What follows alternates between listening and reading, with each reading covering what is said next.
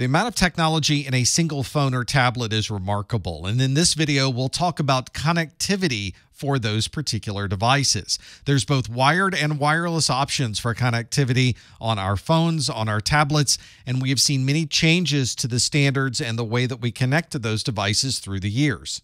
We use this connectivity to perform a number of different functions, not only connectivity to the internet and being able to obtain our email and browse the net, but we also use it for backup and identification, and in some cases to synchronize our systems with all of the other devices that we use.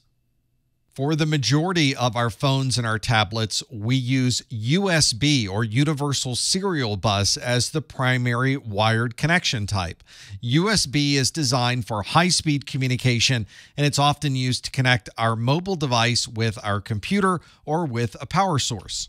You're probably already familiar with the larger Type A plug that we often see on computers. The device itself may have a different type of USB connection. If you have an older device, it may be connecting over USB with this mini B plug. Many of today's mobile devices using this type of connectivity will use the smaller micro B plug, and indeed that's a very common standard across many mobile devices.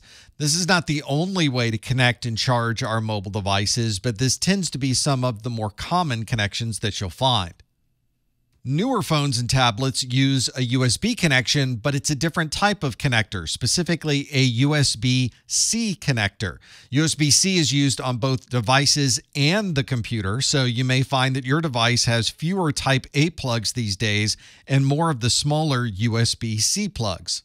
The USB-C standard defines what this plug looks like, but you could put lots of different types of signals over that single interface.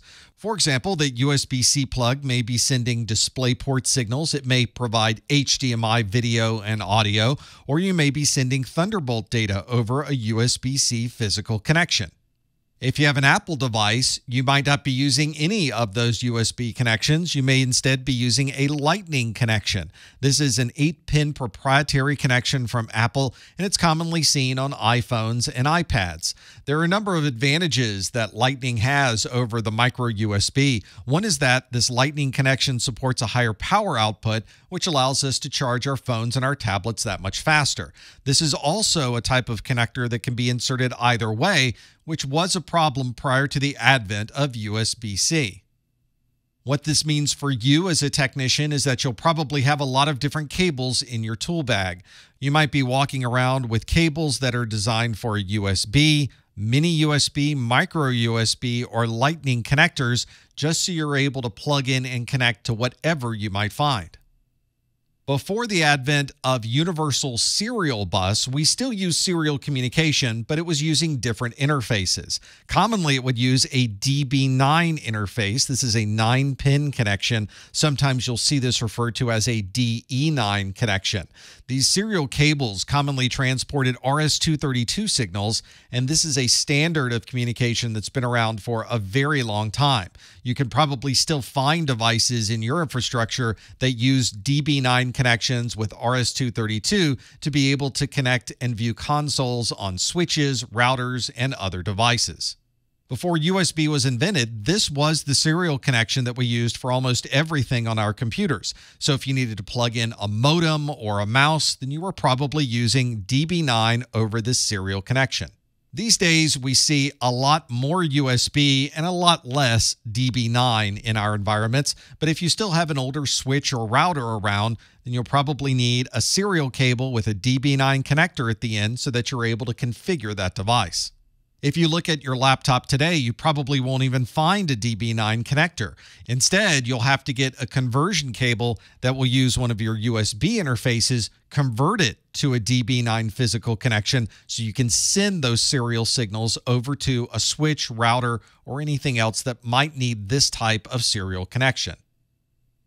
A very popular mobile connection type is NFC. NFC is near-field communication, and it's a way to send small amounts of data between devices that are located very close to each other. If you've ever gone into a store and used a payment system, or you needed to transfer information between two mobile devices, then you're probably using NFC to facilitate that conversation.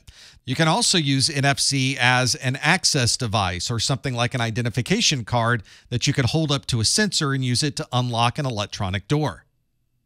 You can't have a conversation about mobile device connectivity without including Bluetooth. It is probably one of the most popular wireless communication methods we use with our mobile devices. If you're using wireless earbuds or a wireless headset, or you're connecting to the audio system of your automobile, then you're probably using Bluetooth. You may be used to using a Wi-Fi hotspot at your local coffee shop, but you can also use many mobile phones as a wireless hotspot. You can enable that wireless hotspot functionality on your mobile phone, and now anyone around you can connect to your mobile phone over 802.11, and your mobile phone will use your wireless provider's network to be able to gain access to the internet. Not all phones support this Wi-Fi hotspot connectivity, and your phone provider may require you to pay extra each month just to enable that capability on your phone. Either way, it's another option that you can use to be able to gain access to the internet from devices that may only have 802.11 access. Either way, it's a method you can use to enable your 802.11 devices to be able to gain internet access where there may not be a public access point available.